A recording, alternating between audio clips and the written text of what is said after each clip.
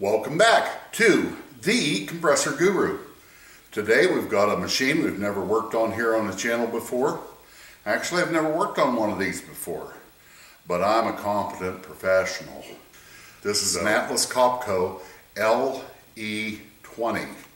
This is a single stage, and you usually find these on service trucks, lube trucks, portable operations. This particular one was driven direct drive with a hydraulic motor, and we're going to show you what blew up.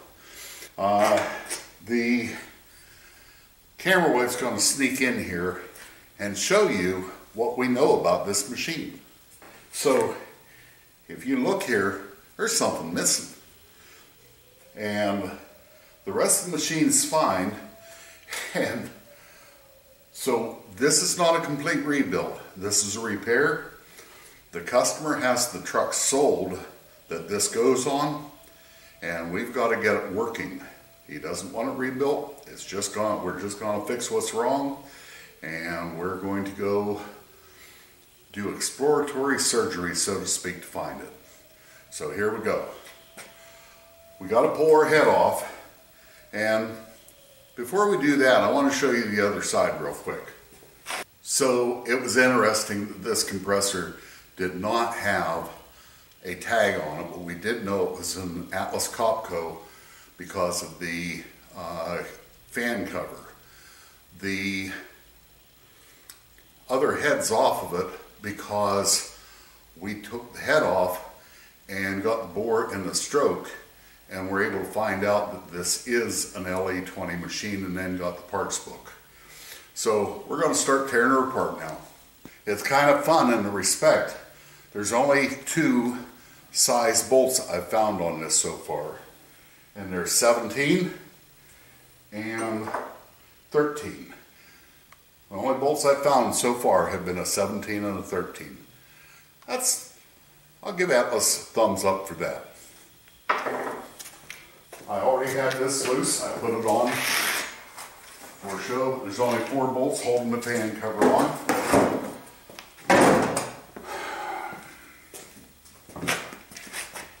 And we've gone over this rule many a time. Are you going to help with it, Val?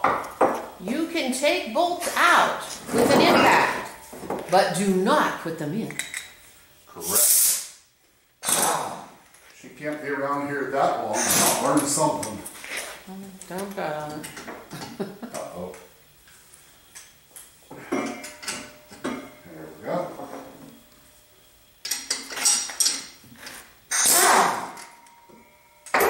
Where's your pan to catch all those? What? Where's your pan to catch all those? I have a box behind me. Ah.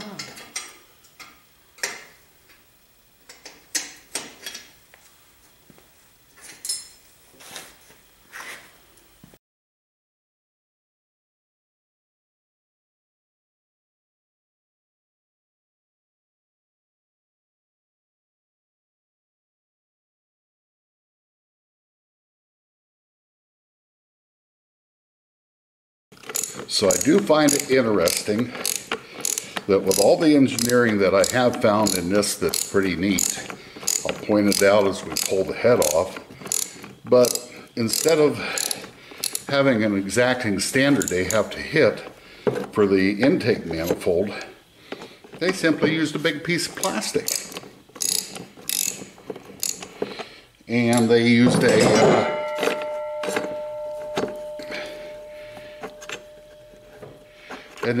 the underside of the plastic for the breather up out of the crankcase. So what's down in here is the one from the other side. Yeah.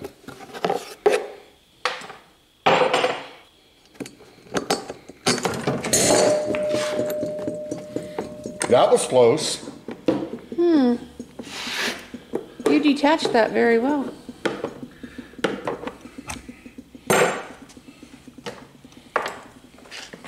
We get that?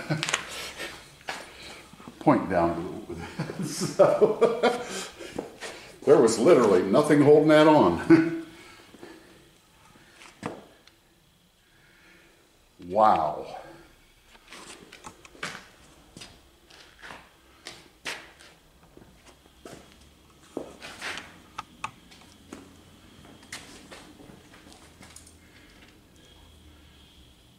The real question is, where did the piston go?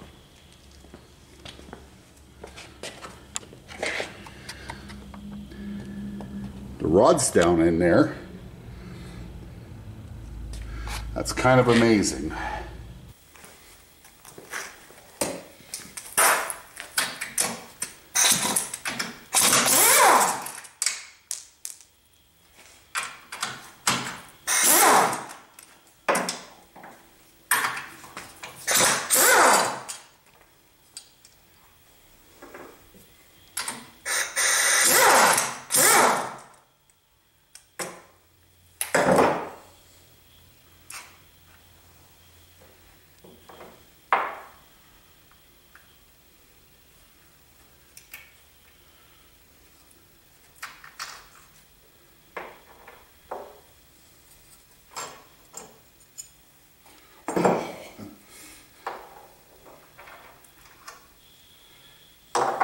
So it was all in pieces. Yes, it is. So with help from the camera wife, we got this turned over. By the way, I'm still recovering from the most recent surgery. We've got 9 machines to tear down and 10 machines to put back together. So we're going to take, this is actually the discharge manifold. This is a cooler attached to each cylinder. And I'm not going to take the manifold off that comes from each cylinder, but it is an ingenious way how they take and eliminate some vibration and make it so that it doesn't have to be fitted perfect for the discharge muffler or discharge manifold, and the intake manifold don't have to be machined perfect to make this V-twin work. The bottom of this all comes apart. And This really wasn't a V-twin, it was a V-single whenever you got it. Ha ha ha. Yeah, it is. Almost turned into me totals. So, but we're going to take this loose and we're just going to let it hang there for now. And this machine is a $9,000 pump. And after looking at the crankshaft, I'm not sure the crankshaft will be saved. The other connecting rod has a mark on it. I don't want to change the other connecting rod if we don't have to. We're trying to fix this as cheap as possible for the customer, but I don't want to fix it so it runs 5 minutes, he sells it and goes down the road and blows up. So we'll talk more about the economics of it after we do a parts list. But we're getting there.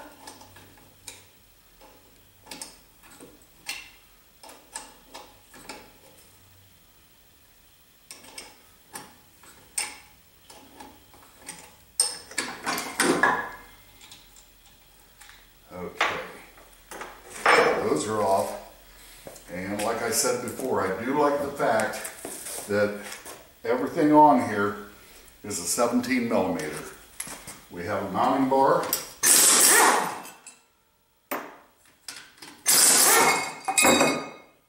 Now we don't have a mounting bar. But at least it didn't fall on your foot. No, it didn't fall on my foot. I moved my foot, it didn't fall on my foot. I'm going to put those back in so we don't lose those. We know right where they go.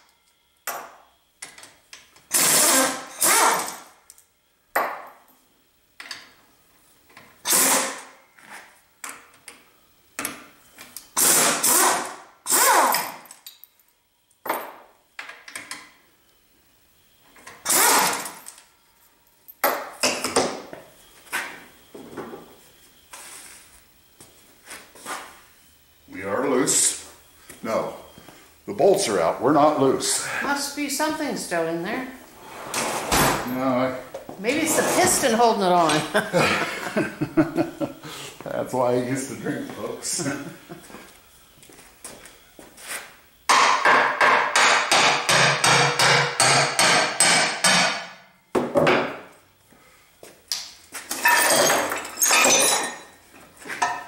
I hope you got that.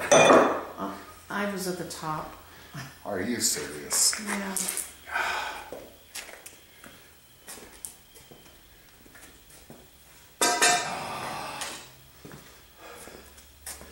So we found the piston. It's a big mess.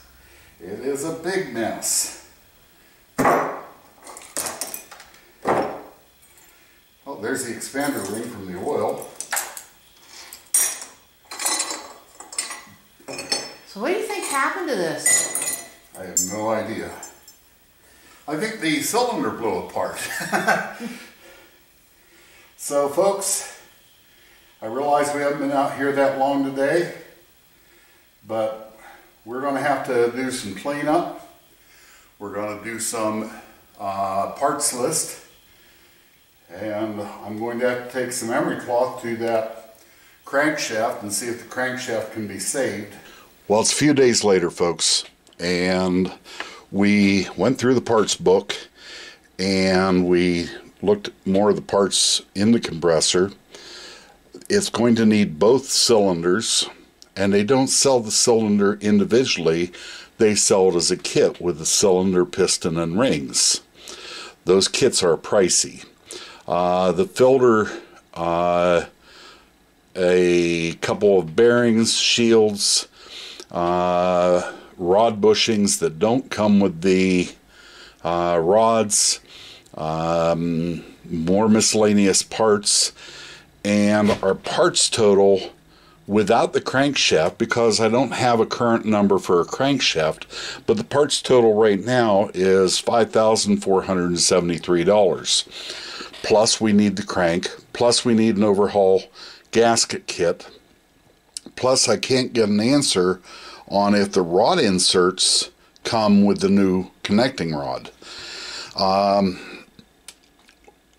Sometime back, I'm sure I told y'all that I was thrilled that Atlas bought Quincy, because Atlas compressors I didn't think much of, and I'm not talking about their screw compressors. They make a high-end screw compressor, helical screw. But when it comes to their piston pumps, I was never a fan. Well, once again, I'm back to not being a fan of the Atlas brand compressors. I'm glad they're using the Quincy compressors for their small recips, and this is a perfect example why. A new pump is $9,000. Without getting a price on the crank and a couple little parts, we are at $7,390 to rebuild this. We're only $1,700 short, and at the price of some of these parts, it will not surprise me to see that's what the crank's going to cost. So I'll call the customer Monday. I'm not even going to keep chasing these parts. If he can give me the okay on a new machine, we're not going to even chase these parts, because this isn't worth rebuilding. The bottom line is it needed both cylinders, both connecting rods, because the other connecting rod was damaged, and I wouldn't feel right about leaving it in there even if it would run, because sooner or later it's going to fail. So here's an LE20, and there's a lot of junk aluminum in this pump. Back to the regular camera work. This is the compressor guru working on an Atlas LE20, and you can see the damage. We'll be back and let you know what happens next. Thank you. God bless. Have a good day. Thank you for watching this episode of The Compressor Guru. Please hit like and subscribe and use the notify bell so you will know when the next new episode is released from The Compressor Guru. God bless you and have a great day.